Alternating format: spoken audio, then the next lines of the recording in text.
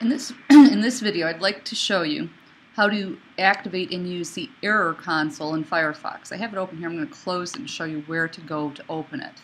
In Firefox, they have a Tools option and a Web Developer function under there.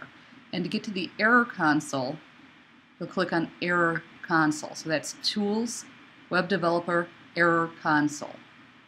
Click on that. Now it's a good idea to clear before you work on your current page. I already have the page up, and when I hit refresh, it'll find the error. The interesting thing here is if you go to Tools, Web Developer, Page Source, that opened on my other monitor, let me bring it over, you'll notice that the page source has no JavaScript in it, it simply calls the JavaScript.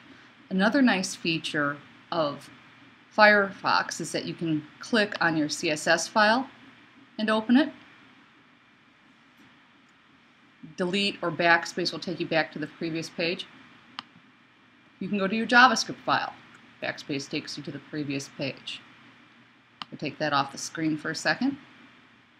When I loaded the page, it found one error. There are more than that, but it found one. And it tells you that there's an unterminated string literal. And it points that room 1 width has an error. And it'll also take you directly to that JavaScript page where you can see it in context. Sometimes it will identify errors that help in the line before or the line after. Actually, almost never the line after, but a line or two before.